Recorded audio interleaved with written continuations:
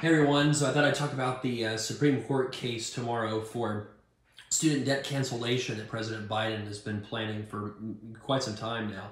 So the main thing to watch out for is this argument of the major questions doctrine. So the question is did Congress, give power to the executive branch to cancel $400 billion of student loans or not? And so a lot of this is going to be determined on whether or not the Supreme Court thinks the major question doctrine applies. So this is something that the Supreme Court has used to rein in other uses of executive power in the past. Specifically, if you look at like the EPA versus West Virginia, there was some strong regulations that were put down, and the state of West Virginia challenged it, saying that no way did Congress delegate these powers to the executive branch, and the Supreme Court agreed and kind of lined out this this concept of the major questions doctrine. So that's one thing to watch out for. The other thing to watch out for is whether or not the plaintiffs bringing the suit have standing.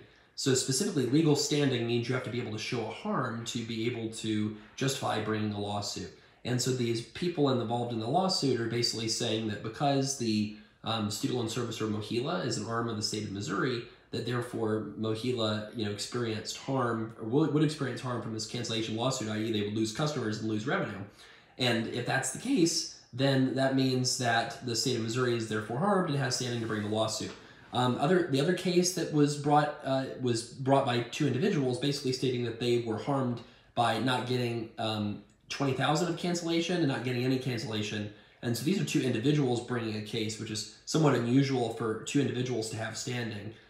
So this is just really fascinating, I think, just in terms of, the questions of standing are very major questions and could pose a lot of risks down the road. If the Supreme Court gives standing to these plaintiffs, then that means that other cases could get standing for kind of odd plaintiffs, and you really could open Pandora's box. So that's something that is really worth considering with the Supreme Court case, is if they'll find standing or not. So first issue is, does the major questions doctrine apply? Second issue is there standing from the plaintiffs? So if basically both of those answers is yes, Supreme Court's almost surely going to shoot this down. It's a 6-3 conservative majority in the Supreme Court. So what are the chances that they will let the student debt cancellation stand if they essentially find that either the plaintiffs don't have standing, or if they find that this major question doctrine applies and therefore standing is not all that important, that standing is just sort of they have enough standing or something like that, right? I mean, it's sort of like almost kind of rush to the argument instead of looking in great detail about whether or not the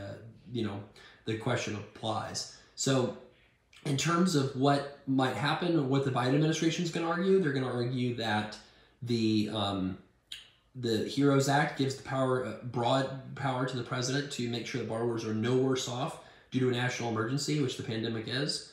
And what they're going to say is that if in other periods of national emergency, the default rate spiked after the end of the forbearance due to the emergency.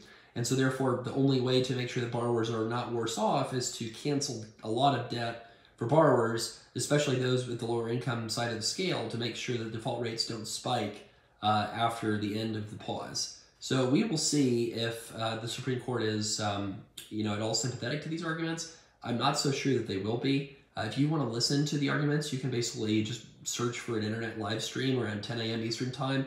Maybe it might go off as late as 11 a.m. Eastern time. So I think this is going to be a really fascinating case. And remember that student loans are supposed to start again 60 days after the Supreme Court makes up its mind in this case. So we will see, what happens on this. I think that we're going to see a decision maybe sometime in May or June. And, like many cases, the judge's tone is going to tell us a whole lot about what's going to happen in terms of which way the case is most likely to go. So if y'all have any comments, post them in the comment section below. Thanks for watching Student Loan Planners content.